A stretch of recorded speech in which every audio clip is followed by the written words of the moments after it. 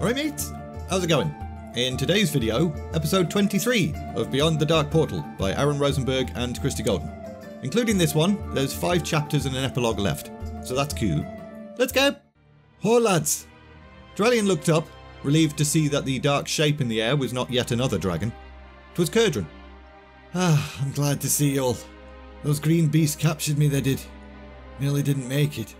Well, I'm glad you escaped. Nay, rescued I was, and healed up right proper. The lad Daneth sprung me, stormed their great ruin, found himself a strange looking friend there that could teach even ye a thing or two about healing with the light. Good thing he did too, cause I wasn't at me best. Turalyon looked at his friend with admiration. Kurdran had basically just admitted he was at death's door, despite the fact that likely wounded his pride quite a bit. Unfortunately, Nazul got away. Him and his pet Death Knight cast a spell that sent him straight to the Black Temple. We couldn't stop him. Don't worry. I'm sure you did your best. I'm just glad you're okay. Turalyon then stroked his chin and considered Kurdran's report. The Black Temple. Sounds ominous. What do we know about it? Nay much. But this fella can take us to it. Turalyon then raised an eyebrow as a bird bloke walked up. This is Grizik. He led Daneth into Arkandun. I can tell you a Black Temple. I know what and where. Is this your benefactor? The one who healed you? Nay. That was a Draenei. It's complicated. Then what are you? I Arakawa. We're born of this world.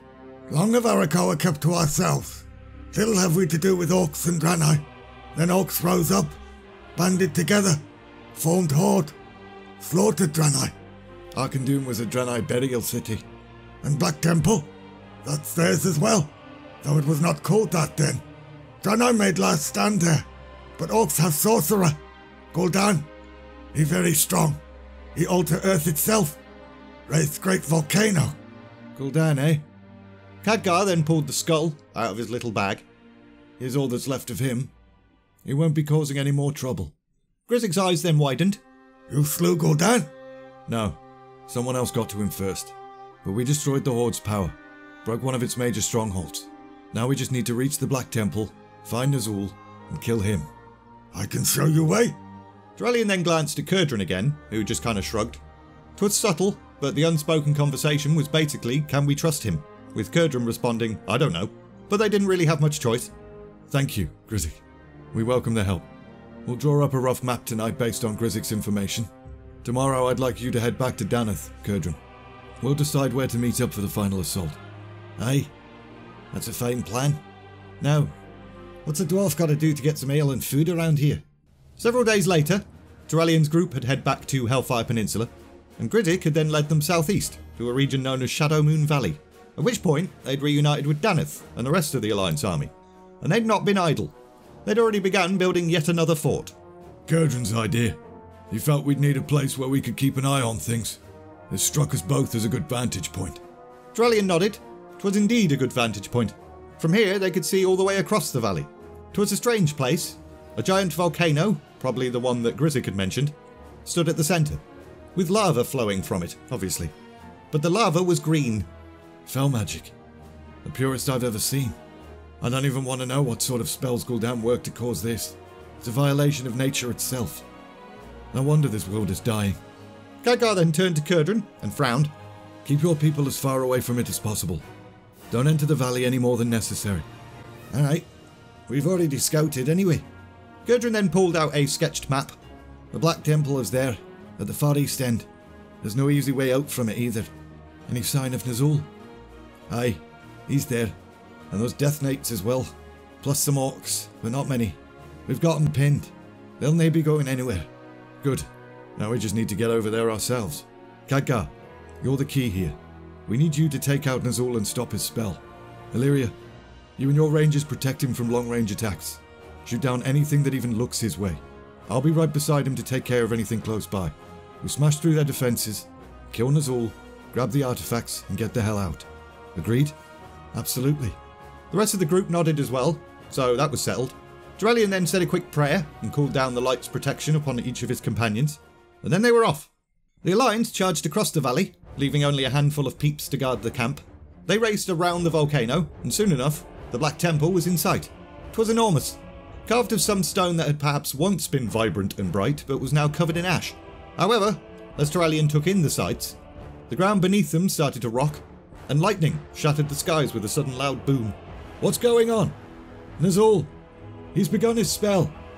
Can we still stop him?" "I can. Just get me there in time."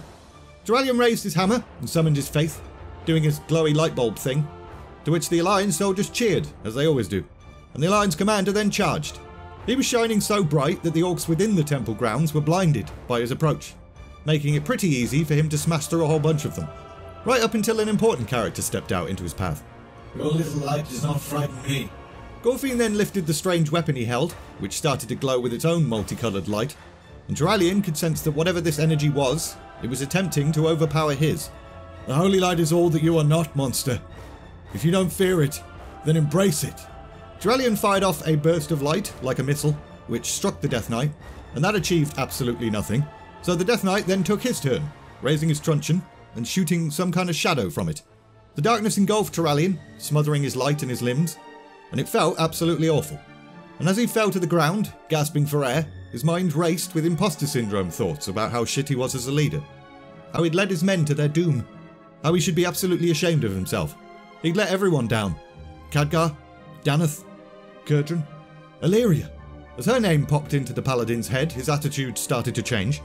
He'd led the soldiers the best way he'd known how. Sure, he wasn't Anduin Lothar. Only Lothar could be Lothar. He was Turalyon, and the light was with him. So, he took a shallow breath and started to pray. The dark tendrils around him started to melt away, retreating from the pure white radiance he was now emanating. And then, he smashed his hammer right into Gorfin's face. However, again, the attack barely achieved anything. "You cannot win. I'm already dead. What is the worst you could do to me?" The same old bullshit I always do. Turalyon then lunged towards Gorfind, summoning his faith and glowing for the millionth time, channeled said light into his hammer, brought that hammer down as hard as he possibly could, and cleaved clean through his target, causing Gorfin's dead flesh to collapse Obi-Wan style into a soggy, stinky heap on the floor. But a horrific wailing then filled the air, with a jagged, shrieking wisp twisting out of the body, and although the paladin tried to swing his hammer once more, he was a fraction too late, and tearing Gorfin's soul buggered off into the sky. What was all that about? "Turalyon, come on!" Alleria's sudden command startled Turalyon somewhat, but then he remembered they were actually in a bit of a hurry, so he pressed forward. Gorfind had been the last remaining barrier between them and the temple itself, so now they could go inside and end this